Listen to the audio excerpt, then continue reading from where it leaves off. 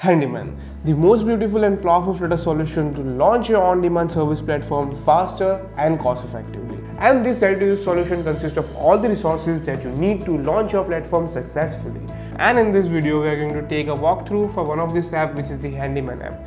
As I told you earlier in the Provider app and the Handyman app is just the same app. You have to log in with different IDs for the access of any of them. So if you log in as the Handyman, you will get this dashboard where you will get some information like your earnings and all that stuff. But if you click on this information button, it will show you the provider details, the provider whom you are working with. So it will show that information. Then the next thing that you can see is the chat option next to that information option, where you will see your chat list. To whomever you have chat with, you can chat with your provider or the customer. And you can also clear the chat and see the chat history. And now on the dashboard, the first thing you see is the Handyman type, which is the company. It depends on the type you are, which can be the freelancing or the company. Then there is a return your commission, which is 20%. It can be changed according to your agreement with the provider or the admin. Then the next thing you can see is your total earning, which is empty, as we haven't added any data right now. Then the next option is your booking. You will see the total booking. If you click on it, you will get the whole list of the bookings which are pending or completed or which are ongoing. And the same way, we have upcoming services if there is any future service available. And the next option that you have is today's services. So services which you will do today are mentioned here. And then the next thing is total revenue, which will show the revenue that you have generated as a Handyman according to your months.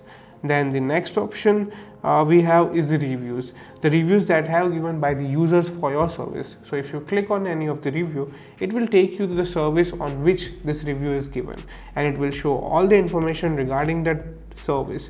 And you can also see the detail of the package that they have taken, like the customer have taken, and you can also see the image of the service that have been uploaded, and many more options are available regarding that service. Now the next option from the dashboard is the booking, where it will show all the bookings of your services, and it also has a filter just like other apps where you can select any of the option. So I am selecting the completed. So firstly, it will show the which service we have done for the customer. So if you click on it, it will show the information. Then the next thing that you can see is the date and time of that service. Then you also have the service proof, where you can upload the proof of the service that you have done. Then you will have the information about your customer. You can chat with the customers from here too. You have the option, you can see the chat of the customer if you want to see the history. Then you will have the charges and the pricing detail of that service, and also the payment details. And below that, you will have the reviews of the user for that service. And you can just click on view all. It will show all the service rating that has been given by the users. Then we also have the option to check the status of the booking, where it will show the booking history, how the service was done by the Handyman. Now the next option after the booking we have is the notification, where it will show all the notification which is gotten by the Handyman. And if you click on any one of it, it will show the information regarding that booking or the notification, whatever it is. And if you click on it, it will also show the chat of the user that you have done, and all the reviews, payment details, pricing, and all that stuff is also shown. And you also can add a service proof from here, where you will give the title, description, and upload a picture of the service that you have done.